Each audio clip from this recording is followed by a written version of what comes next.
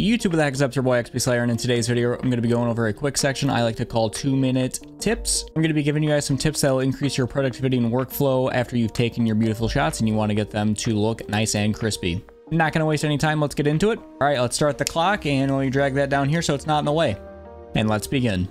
Now, a lot of my photo editing personally comes straight out of the camera, goes right into Lightroom, and after Lightroom and doing all my first adjustments, I take it over to Photoshop for anything final to clean stuff up.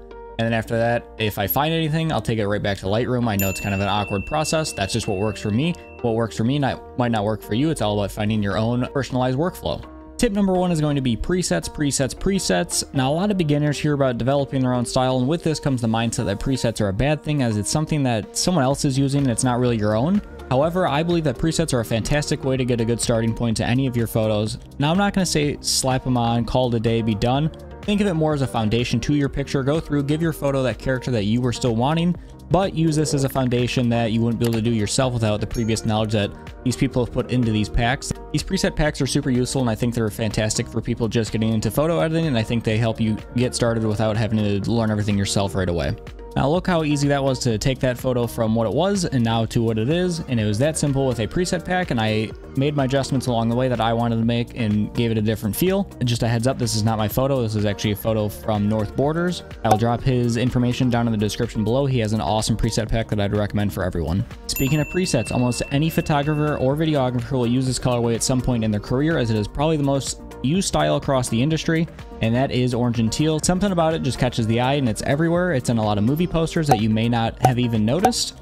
So if you're stuck with a good image and can't figure out what you can do, orange and teal more than likely will do the job for you. Obviously depends on the mood of the image. Quick Photoshop tip to save you some time instead of pen tooling out your entire subject. If you have a good picture like this, you can go here to your magic wand tool or W on your keyboard, and up here you have a select subject right here. And if you use this, if you have a good enough quality image with a little bit of blur in the background, it will cut out your entire picture. You can make your mask from this. Now, as you can see, there's a little bit of an issue up top here. You go ahead and take your quick selection tool or your pen tool. You go ahead and add that right back in, and then you are good to mask that out. It does a pretty good job, and I'm not saying that you should be doing this every time, but if you have a good quality image, this is definitely a tool to help you get started and not waste so much time pen tooling out every single detail. Switch sides in, you guys, real quick, just to show you this. This was a design I had made last night, so please excuse my organization. It's a little messy right now. But if I want to take all the layers that are underneath the selection that I'm at, I can go Shift, Control, Alt, E. This will make you a copy of everything underneath that is an active layer, so that has to have the eyeball clicked. And then you can take this, I convert this to a smart object, and then I will take this into my camera raw to do my final adjustments to my layer, or to my project. I find this to be a super useful shortcut, as it doesn't merge everything together and destroy it. It gives you a copy, so you can still take that final image. You can go back, do your camera raw, and then check everything that you had changed before and make sure it's correct.